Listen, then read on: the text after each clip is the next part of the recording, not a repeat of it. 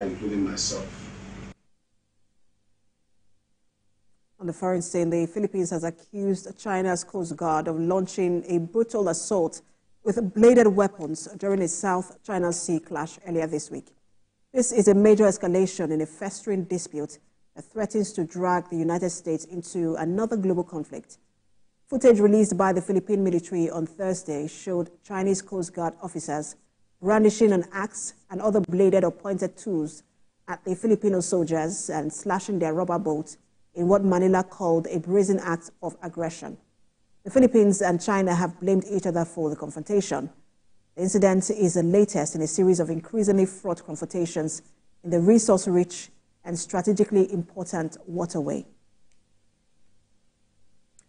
That's TVC News this hour. For more updates on the stories we're monitoring, you can visit our website, www.tvcnews.tv. You can also follow us on our social media handles. We're on Facebook, Instagram, and on X at TVC News NG. On YouTube, we're live at TVC News Nigeria. Thanks for watching. Coming up next is Sport Desk.